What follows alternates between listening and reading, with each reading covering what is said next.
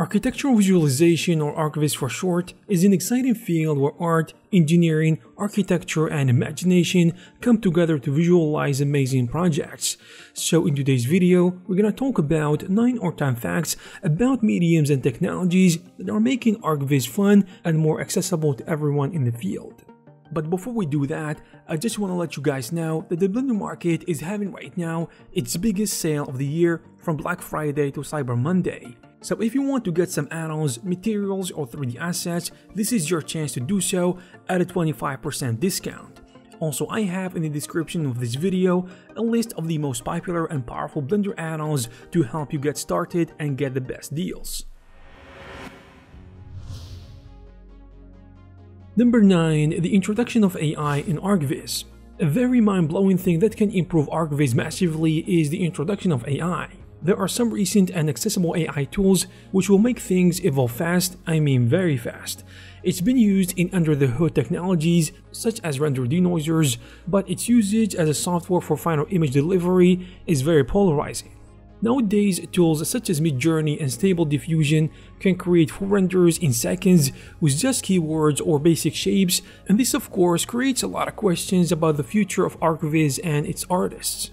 So how this technological leap will affect the industry is yet to be seen, but what I am sure of is that technology never stops, and the best way forward is to embrace it and incorporate it into your workflow.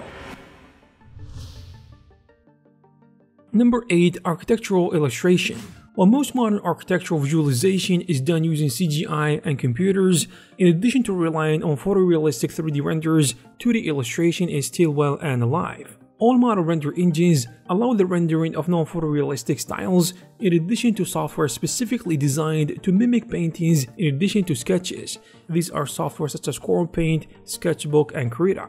Also, did you know that there is an organization comprised of professionals engaged in the pursuit of architectural illustration called the American Society of Architectural Illustrators, or ASI? The main purpose of this organization is the improvement of architectural drawings worldwide using any 2D medium, including drawings, paintings, rendering, and digital imagery, which is really interesting because they are trying to preserve the old way of looking at architectural visualization, which is cool in my opinion. Number 7. Access render engine options. Another great technology that is making architectural visualization really interesting nowadays is the plethora of choices in the rendering department. There are more than 30 render engines available on the market today, and more than 10 for each main 3D package, which is really interesting. This variety is due first to the multitude of 3D software packages. Also, architects and by extension archViz artists use different 3D packages such as Max, Revit, Blender, Rhino, etc. Each package in general comes with its internal render engine and third-party plugin. That's why the competition is getting much more fierce, because they are trying to get as much users as they can, which can explain the big number of render engines we have nowadays. Another factor is the multitude of technologies and approaches involved in rendering, which includes real-time, offline, ray tracing, path tracing, unbiased engines, and so on, which makes the options you have as a rendering artist much more readily available. Number 6. Architecture and photography. Now we're gonna talk about the fact that archViz, in a sense, merging knowledge from two giant fields, which are architecture and photography. Architecture is an ancient and established art as opposed to photography, which is relatively a modern visual art, but they both live within the realm of architectural visualization. A good render is not only a result of good modeling and material selection, but a good grasp of the photographic process. Finding a good composition is of a very high importance, if not the most important step in photography as well as in rendering. Like a good photograph, a render has to respect framing, focal length, and color balance, which all will help you guide the eyes of the client and tell your story. Most modern renderers now include a digital camera which mimics the settings found in real ones, such as focal length, ISO, film size, and so on. So learning photography skills will certainly be beneficial for you as an archViz artist. Number 5, we're gonna talk about V-Ray, which is carrying a big portion of the archViz industry. While it is true that there is more than 30 render engines, V-Ray alone accounts for more than 60% of the rendering engine usage among archViz artists. The result comes actually from a survey conducted by the CG Architects website. This comes as no surprise, as VR was amongst the first to introduce ray tracing to the masses more than 25 years ago. It started as a plugin for Macs, the most widely used 3D application for archVIz, and then gradually added support for other software used by architects such as Revit, Rhino, SketchUp, and even Unreal Engine. Kai's group actually did a good job of introducing a lot of features to their software and also embracing new technologies such as CPU and GPU and hybrid support, in addition to real-time rendering with Project Vintage, and most importantly, the integration with Unreal Engine and the addition of curated assets with Chaos Cosmos. Number 4. Game engines. The use of game engines such as Unity and Unreal to produce architectural visualization is now mainstream. According to a CG Architects survey, more than 20% of artists now use Unreal, and 50% are exploring using it in future projects. Game engines offer some unique features compared to other mediums. Interactivity and the ability to be programmed come first. But in my opinion, the great thing is that you can not only present a static visual, but a changing one where you can program different materials, lights, and assets. It also allows the creation of digital twins where digital projects are linked to their real counterparts. Number 3. Architecture and cinematography.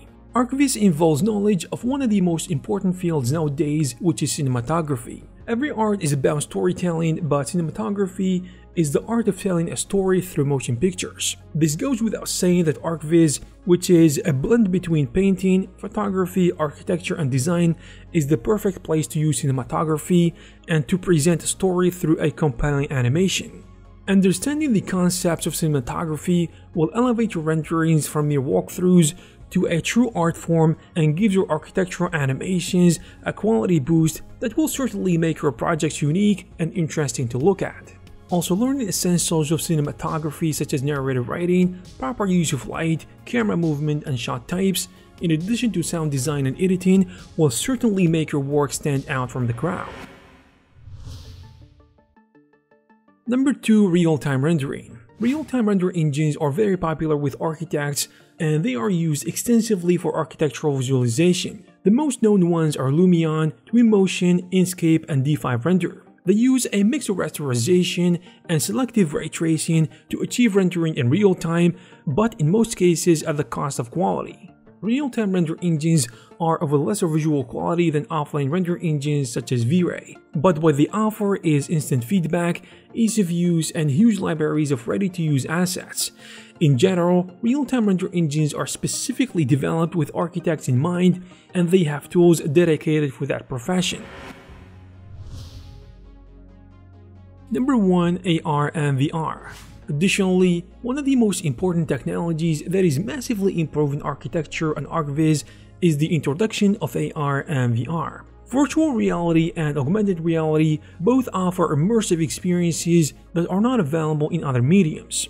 Architectural visualization, being technology-focused, rapidly picked up the trend and incorporated various tools to produce virtual reality content for architects, realtors, and final clients alike. Visualization studios and architectural firms both use VR and AR technologies for design and client presentation, and the technology is only going stronger with more powerful hardware that offer a great visual fidelity and faster frame rates. Also, thanks to mobile devices such as smartphones, creating immersive visits is becoming more and more accessible, and while a smartphone will not offer the same quality as a VR headset, it lowered the barrier of entry to the world of VR and AR. At its core, architectural visualization is using any medium to depict an inbuilt building or an upcoming project. Nowadays, the visuals are produced using 2D and 3D software in addition to VR and AR and other technologies. Unlike other more mature professions, there is almost no standardization in the architectural visualization field. The term is used to describe the entire profession that uses techniques ranging from 2D paint to real-time VR applications, which is not a bad thing per se, as this profession is advancing at a very rapid pace and always embracing the latest technologies while still remaining artistic at its core. I hope you found this video useful. If you did, please give it a thumbs up. You can also check some of our previous videos. Thank you very much for watching, and I'll see you in the next one.